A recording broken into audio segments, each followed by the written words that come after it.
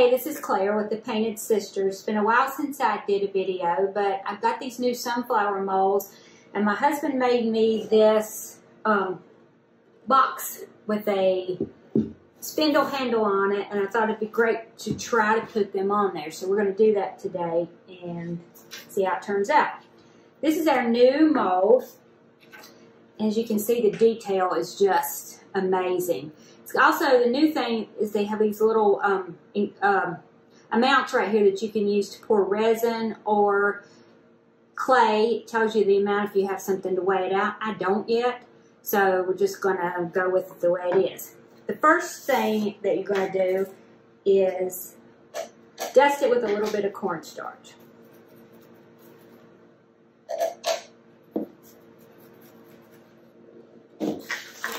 And since I don't have anything to weigh it with, I'm just going to guess.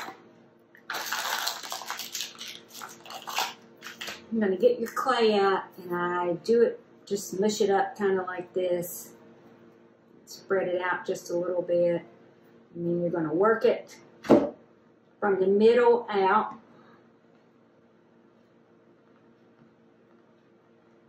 And I just use my thumbs to press it in there. I may have to get some more.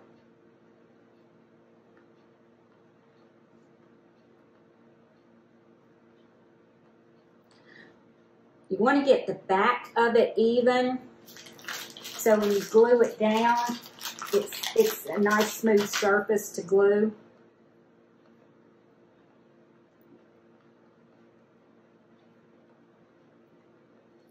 IOD molds have this micro rim right around here that you can just use your thumb against, and it will make a nice edge on it.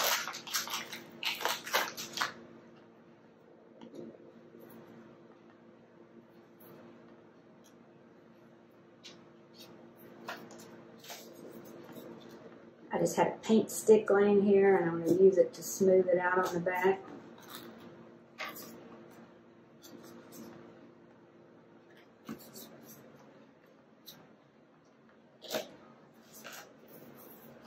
Okay, so after you get it smoothed out and you're happy with the way the edges look, you're just going to flip the mold over. I'm going to move this away for right now. You're going to flip the mold over and just kind of roll it up.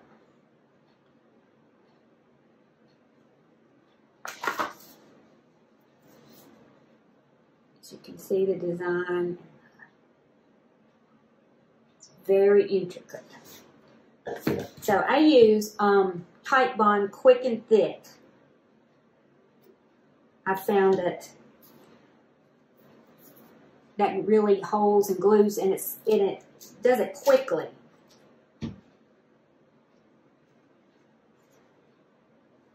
You're just going to turn it over, and I like to put plenty of glue on it.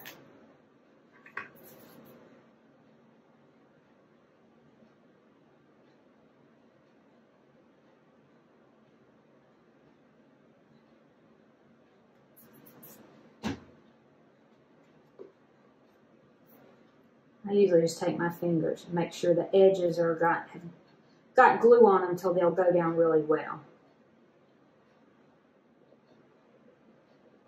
Once you have your edges down, just put it where you want it.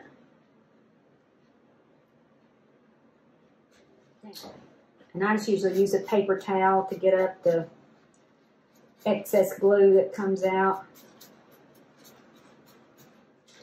Okay, so now we'll do the leaf.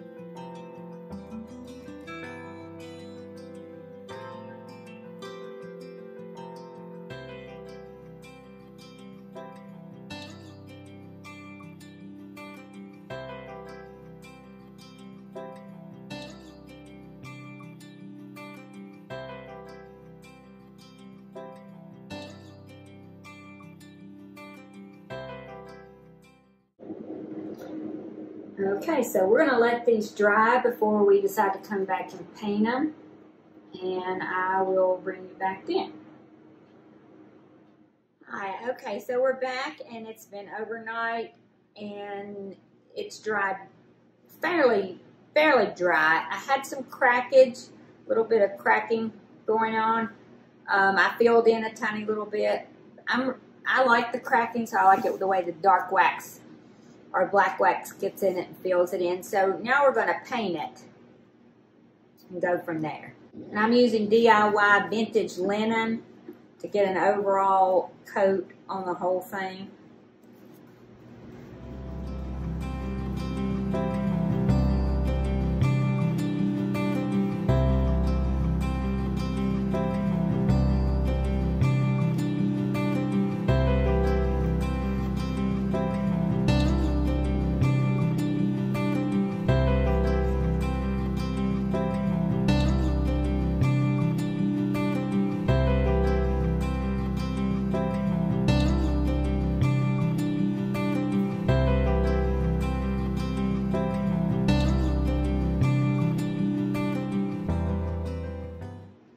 Okay, so we're going to let this dry, and then I will come back. And I haven't decided whether I just want to do dark wax on it and leave it the vintage linen, just highlight the sunflower. That's probably what I'm going to do.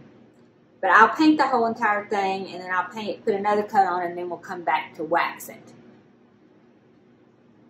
Okay, so we're back to this one, and after much thought, I added another leaf down here. I thought it needed it. And I think I'm just going to go with clear wax and dark wax and not try to paint in yellow and brown and green and all that.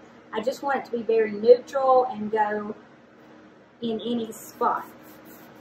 So I'm going to go over it with clear wax first. Now I want plenty on it because I may want to wipe back some of the dark.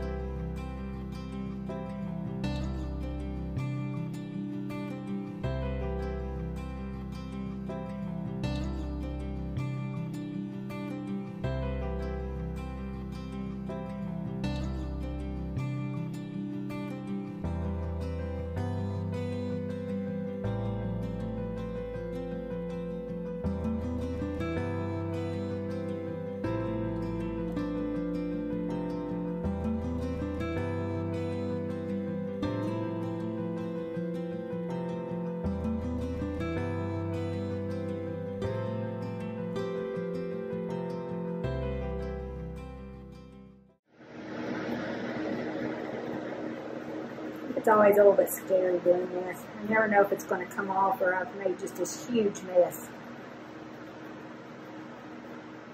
But usually as long as you've got the clear wax underneath it, it'll come off.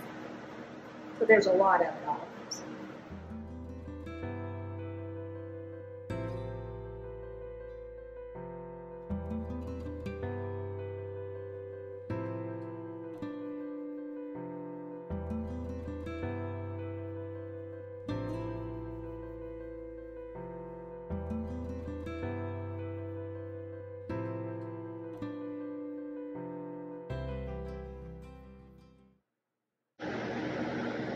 You can tell right here where I put the paint on. I put it on in different directions so that the dark wax would settle in those cracks too.